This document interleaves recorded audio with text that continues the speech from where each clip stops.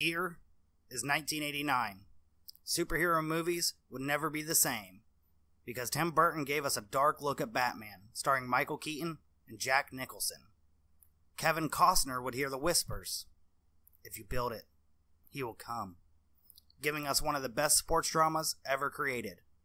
Morgan Freeman would play Crazy Joe Clark in Lean on Me and provide my favorite movie quote of all time. You know what he's saying right now?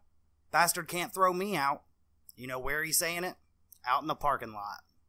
And while John Cusack was winning Diane's heart with a slice of Peter Gabriel cheese and a boombox and Say Anything, a troubled man named Robert John Bardo was dealing with his own sense of rejection. This is the story of Rebecca Schaeffer and what happens when fame and obsession meet head on. I'm Justin Harvey, and you're listening to Death in Hollywood.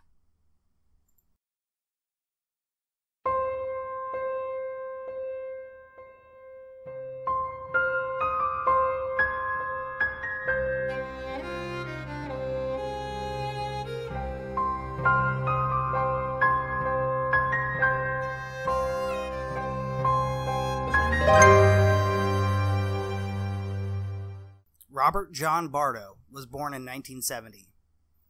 He was the youngest of 7 children. His family moved around a bit before settling in Tucson, Arizona. When Bardo was just a child, he was abused by at least one of his older siblings constantly.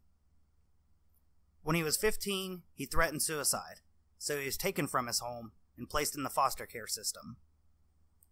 During this time, he was also institutionalized. He was diagnosed as emotionally handicapped and suffered from manic depression. Many of his family members also seemed to suffer from mental illness and were labeled as pathological and dysfunctional by people who knew them. Shortly after his release from the mental health facility, he would drop out of school, despite earning high marks. He would find work as a janitor at a local Jack in the Box. Bardo, a 9th grade dropout with a menial job, found his escape through TV, like so many of us do. He became obsessed with the Samantha Smith story. Here was this beautiful young girl, full of virtue, doing her part in brokering peace between the United States and Russia amidst the Cold War. She appealed to Bardo's weird sense of morality in the cruel world he knew. Unfortunately, this amazing little girl's life would be cut short in a plane accident in 1985. Bardo would have a few other fixations after the death of Samantha, but in 1986, an up-and-coming model would catch his eye. Rebecca Schaeffer originally had aspirations of attending rabbi school, but began modeling in her junior year of high school. She appeared in many department store catalogs in her home state of Oregon and even landed a few commercial spots. This local success led her parents to let Rebecca move to New York City by herself in 1984. She went there to pursue her modeling career. Rebecca had the looks, but struggled to find work, considered to be too short for the fashion industry. She stood at only 5 foot 7 inches. She would land a television role on ABC's One Life to Live, which lasted about 6 months. She would continue to hunt for modeling work while waitressing to make ends meet. She would even move to Japan in 1985, hoping her height wouldn't matter and she could model there. When that didn't work out, she came back to New York and put her focus into acting. In 1986, she landed the cover of 17 magazine. The world wouldn't be able to ignore her beauty anymore. I'll place photos of her on our Instagram page. She was perfectly sun-kissed, the curly big hair that was a staple of that late 80s fashion, piercing eyes, and a bright white smile. That smile that made her look like the picture of innocence, that classic girl next door look. TV producers would see it too. And some of these TV producers were casting a new sitcom called My Sister Sam. They would ask Rebecca to test for the role of Patty. She would win the role, playing Patty, a teenager who moves to San Fran from Oregon after her parents' death to stay with her sister Sam. Sometime in 1986, Bardo would see Rebecca on My Sister Sam, and he would begin obsessing over her. She was the new picture of morality for him. A character that had suffered the heartbreak of losing her parents, maybe something Bardo wishes would have happened to him. A character that has a healthy and humorous relationship with her sibling, maybe something Bardo was jealous of because of his childhood experiences with his siblings. He would start sending flowers and letters to Schaeffer. Most were intercepted by the show's handlers and agents. One letter must have made it through, though, and Schaeffer's fan service returned a letter with a glossy photo of herself for the fan. I can only imagine what this meant for Bardo. Let me be clear, I'm no psychologist, but this probably made someone with obsessive disorders that he clearly had feel validated. Bardo, armed with this new sense of validation, would head to Los Angeles. He would find his way to the Warner Brothers studio and try to get on the set of My Sister Sam, holding a teddy bear and a love letter. Security would stop him from getting on set. Just another superfan that they've encountered dozens of times before. This security stoppage angered Bardo. How could his love not want to see him? Why wouldn't she tell security to expect him? Or let him through, he wonders. A month later, he would try to get on set again. This time, Bardo didn't bring a teddy bear. He didn't bring a love letter. He came armed with a knife. He would encounter security again, and they would be able to stop him before he gained unauthorized access to the set. This, along with the cancellation of My Sister Sam, made Bardo shift his focus for a time. He shifted his attention to other notable women of the time, Madonna, Debbie Gibson, and Tiffany. Meanwhile, Rebecca would continue to try to climb the Hollywood ladder after the end of the sitcom. She would show up in the 1988 movie Out of Time and film a spot in the movie End of Innocence.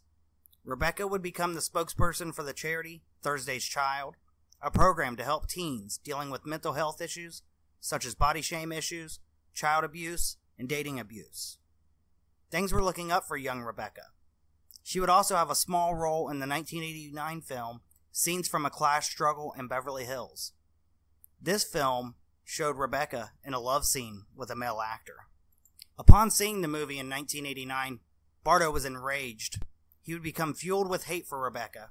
How did the object of his obsession, the representation of what he thought morality to be, how could she be in a scene like this? How could she become just another Hollywood whore? You can't do that. You are better than that, Bardo thought. Anger building, he can't control himself. Bardo must punish her. Bardo, obsessed with TV and pop culture, remembers back to the actress Teresa Saldana. In the early 1980s, actor Teresa Saldana was a star on the rise. Her roles in Defiance and Raging Bull brought her fame, but it also brought her the attention of a mentally unstable man named Arthur Jackson, who believed he was the benevolent angel of death. In 1982, his pursuit of her would turn violent. Arthur would hire a private investigator to dig up info on Saldana. The private investigator found an unlisted phone number for Saldana's mother. With that info, he then called the mother, posing as Martin Scorsese's assistant, who she had previously worked with on Raging Bull, and was now becoming a superstar director. He told the mother he needed her daughter's home address to talk to her about replacing an actress for a film role in Europe. He then went to the house and waited for her outside of her West Hollywood apartment building. When she appeared, he walked right up to her, his politeness masking his intentions. "Excuse me," he asked, "are you Teresa Saldana?" "Yes," she replied. Her identity confirmed, Jackson began stabbing Saldana with a hunting knife. He stabbed and slashed at her so hard and so often that his knife bent. Hearing Saldana scream, Jeff Finn, a delivery man, rushed to her aid and wrestled the weapon from Jackson. By the time paramedics got Saldana to Cedars-Sinai Medical Center, most of the blood had drained from her body, and her heart had stopped. Finn's heroism, heart-lung surgery, and 26 pints of blood saved Saldana's life, but barely. Jackson was convicted of attempted murder and inflicting great bodily injury, and received a 12-year prison sentence. At the time, that was the maximum sentence for that crime in California, and now carries a penalty of life in prison. While he was in jail, he continued to make threats against Saldana. Fearing for her life, Saldana advocated against Jackson's scheduled 1989 parole, a situation that drew attention to the legal system's difficulties in caring for violent and mentally ill offenders. He ended up serving additional time for making death threats, and in 1996 was extradited to England to stand trial on an unrelated 30-year-old murder charge. Though he was found not guilty, it was due to diminished responsibility, and he spent the rest of his life in a psychiatric hospital. He died in 2004. Teresa would live until 2016, when she passed away after being hospitalized for pneumonia at 61 years old. Little known to her or Jackson, this plan would inspire Bardo, who would take a similar path. Bardo would formulate a plan laid on the foundation of Arthur's groundwork. He would seek out a local detective agency in Tucson. He'd hire them for a fee of $250 to find out where Rebecca lived. The detective was able to get Rebecca's address from the California Department of Motor Vehicles for only $4.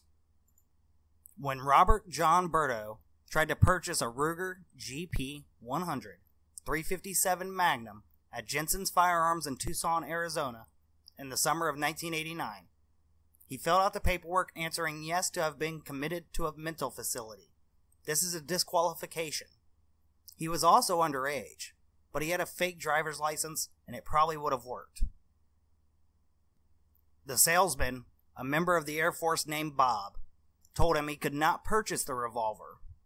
Bardo got irate and said he wanted to fill out another copy. The salesman sought out help from a co-worker named Jerome. Jerome told the guy absolutely no way, and he told Bardo he could not own a firearm and get the heck out of the store. Jerome said he did not like the vibes he got from him. The two men then escorted Bardo from the store. Jerome, his friend Bob, and the manager on duty at Jensen's that day hung Bardo's disqualified form on the bulletin board at work and wrote, "Do not sell to this individual." The next morning, Bardo came in with his brother, who purchased the same Ruger GP 100 revolver and gave it to his brother when they were outside of the shop. This is a violation of federal law. His brother would have known that because it asks you the question on the form and warns that this is a straw man purchase and is a violation of federal law. When he gets home, Bardo writes a letter to his sister living in Knoxville, maybe becoming aware of the fact his obsession had reached its boiling point. In the letter he says, "I have an obsession with the unattainable, and I have to eliminate that which I cannot attain." Now armed with information and a Ruger 357, Bardo was ready to head to Los Angeles one more time. It's July 18th, 1989. Bardo rolls into West Hollywood via bus. It's a 5.5-hour trip. Building himself up with what to say, wondering how Rebecca will react to him showing up at her home. Even though the detective agency had provided an address, Bardo began asking passerbys if they knew Rebecca and if this is where she lived. Now confident he had the right place, he approached the door of Rebecca Schaeffer and knocked. Rebecca answers the door, and according to Bardo, they spoke about the photo he had received from her. She was pleasant, as was Bardo. Well, that's according to Bardo. She ended the conversation with a smile, wishing Bardo well, and shaking his hand. After she shut the door, she had to get ready. Today was a big day. She had an interview with Francis Ford Coppola that afternoon. See, the critically acclaimed director was casting for the final installment of his biggest work, The Godfather.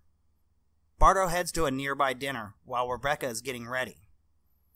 Sitting there eating breakfast, he remembers he had a letter and a CD he had meant to give Rebecca, so he decided to return to her apartment.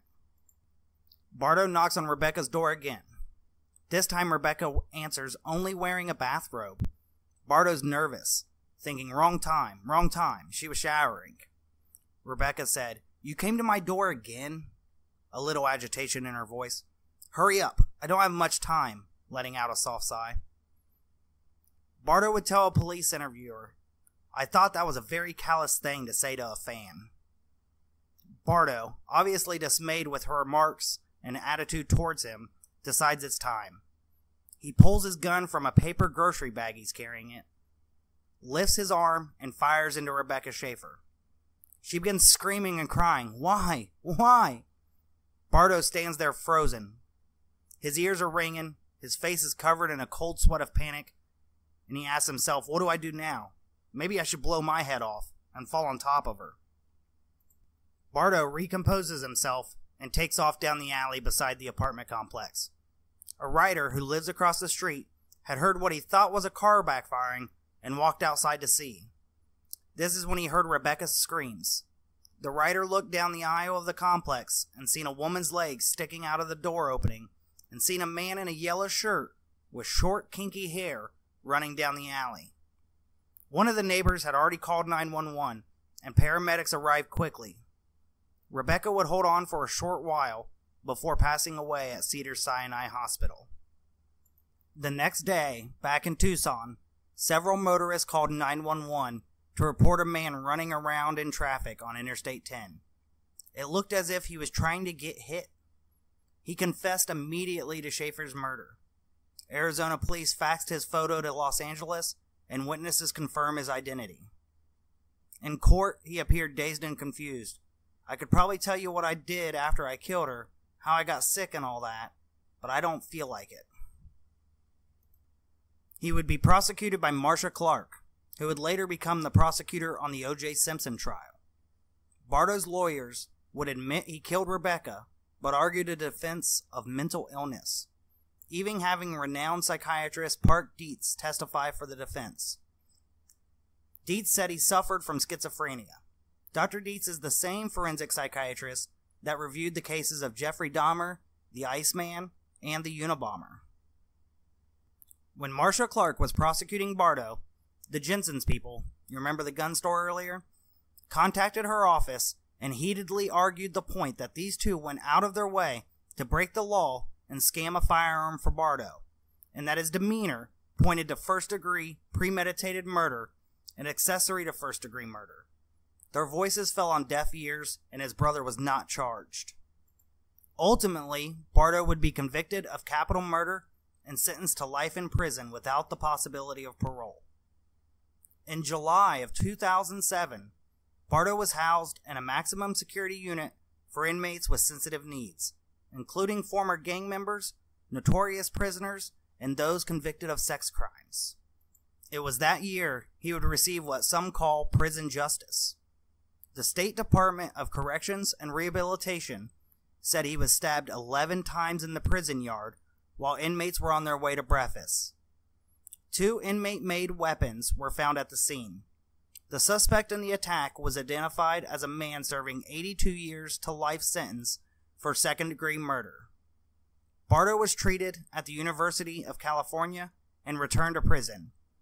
He's still there today at the Avenal State Prison in Avenal, California. Following Rebecca's murder, California laws regarding the release of personal information were radically changed. The Driver's Privacy Protection Act was put in place in 1994, which prevents the DMV from releasing private addresses. Her death also led California to implement the first anti-stalking laws in the country in 1990. The LAPD would also develop the first threat management unit. While her death is a tragic story, it started the conversations of the seriousness of stalking and the dangers of mental health. At the time of her death, Schaeffer was dating director Brad Sibberling. Her death influenced his film Moonlight Mile, which came out in 2002, about a man's grief after his fiancée is murdered. And shortly after Schaeffer's death, Pam Dauber and her My Sister Sam co-stars Joel Brooks, David Naughton, and Jenny O'Hara filmed a public service announcement for the Center to Prevent Handgun Violence in her honor. Rebecca was gunned down when she was only 21 years old. While she was not what was considered an A-lister, who knows what life had in store for her. You'll be missed, Rebecca Schaeffer. Rest in peace.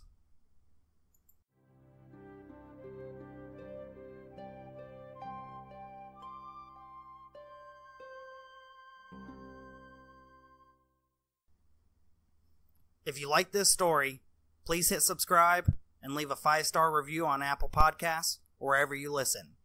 If you really like this story and want to help us grow, please share it with just one friend. You can join the conversation by following us on social media. If you'd like to support the show by being a producer, you can PayPal us at deathandhollywood@gmail.com. And you'll be listed in the credits of the next show.